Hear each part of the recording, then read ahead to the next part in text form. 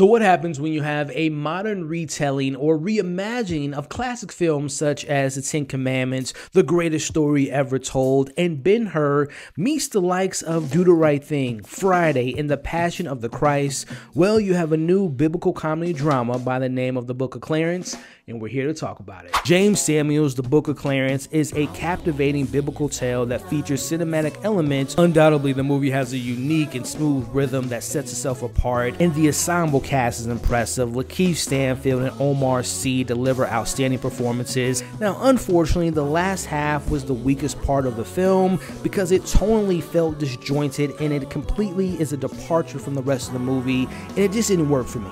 But at the end of the day, this story involving Clarence trying to be the new Messiah, Jesus 2.0, and knowing the difference between power and knowledge through the lens of black culture was truly entertaining and highly enjoyable.